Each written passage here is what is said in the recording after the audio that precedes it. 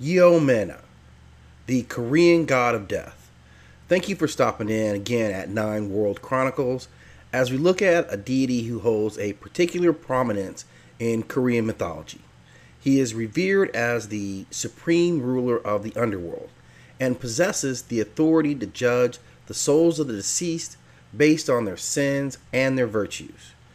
Obviously, a deity of great significance, his role transcends mere judgment, as he also determines the ultimate fate of each soul that passes through his realm.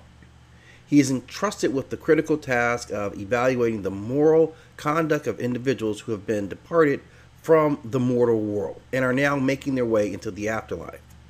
As the guardian of the afterlife, he weighs the good and bad deeds of the deceased, resulting in assigning their destiny.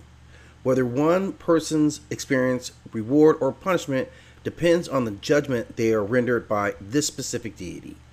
It is said he commands a fleet of Jeoseung, who are called the messengers of the world, and these are personifications of death or his extensions who go wherever they needed.